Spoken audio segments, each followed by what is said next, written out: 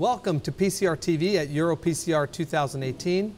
I'm Ziad Ali from Columbia University Medical Center, and I'm joined by Luis Raposo from Hospital Santa Cruz in Portugal at Lisbon, and by Keith Oldroyd from Golden Jubilee in Scotland. Welcome, gentlemen.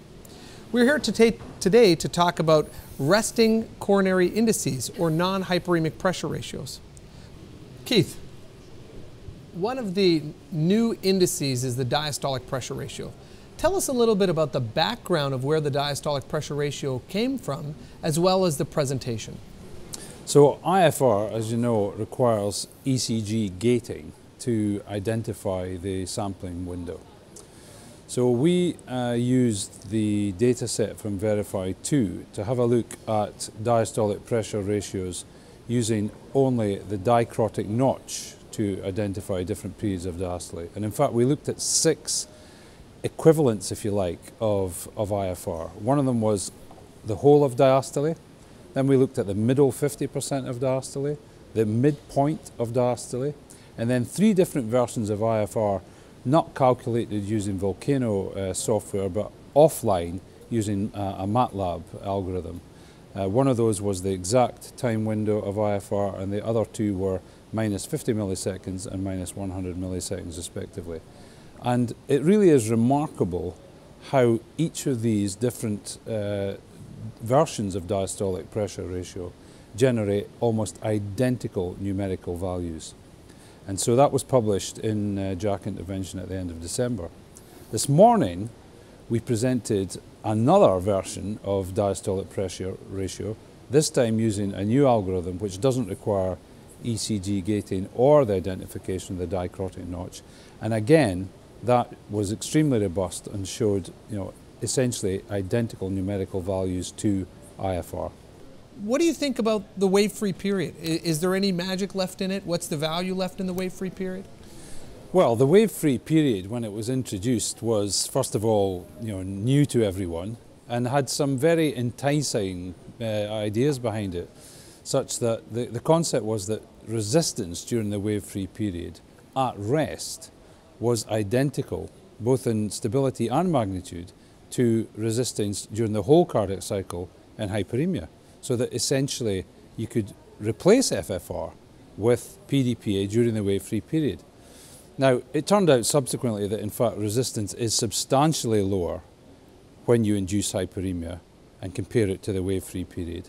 And also the fact that all of these other indices, which are not predicated on identifying a wave-free period, give identical numerical values, really, I think, kills the idea that there's anything unique about the wave-free period as such.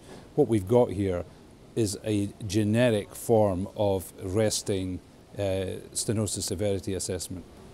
Luis, PREDICT looked at things slightly differently. Tell us about the PREDICT study and how you feel it impacts the field of coronary physiology. The way that we looked at it, was not in such a way that we wanted to find if that would be similar to IFR anyway, but just to come up with a new approach to the same concept of measuring a pressure ratio during the part of the cardiac cycle in which flow would be the highest at rest.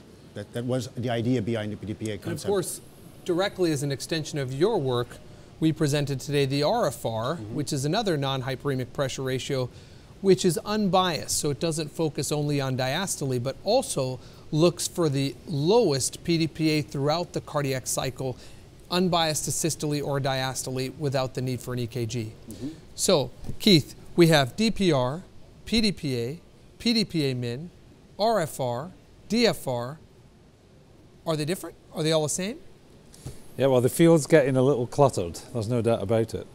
I think it is clear now that all of these resting indices of stenosis severity will generate identical numerical values. And as we demonstrated this morning, the difference between them is so minute that it's actually less than the resolution of pressure measurements themselves. So we believe that all of these can be used interchangeably and that it is indeed a class effect.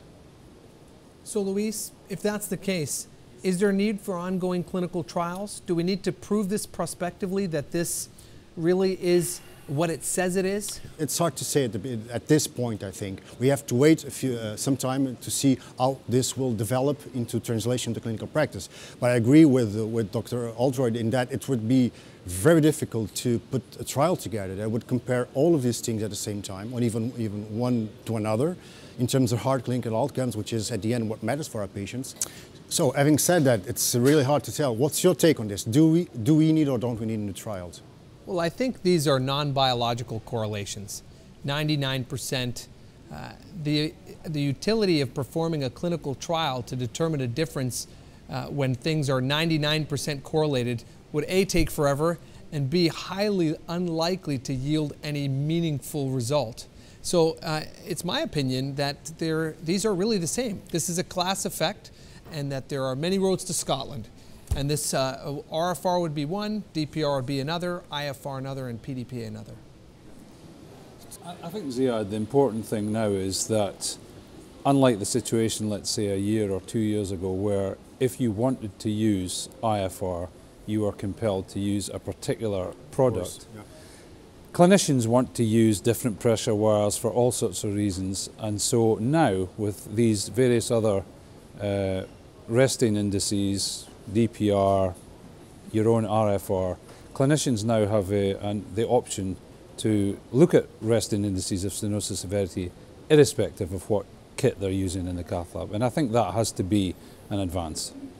I think the standing room only for the presentations speaks for itself, and I think that clearly the addition of more non-hyperemic pressure ratios should increase overall global utilization of physiology and increase awareness in this area so that we're all using coronary physiology to assess patients and to try to optimize outcomes for our patients. Gentlemen, thank you very much. Thank you so much for having us.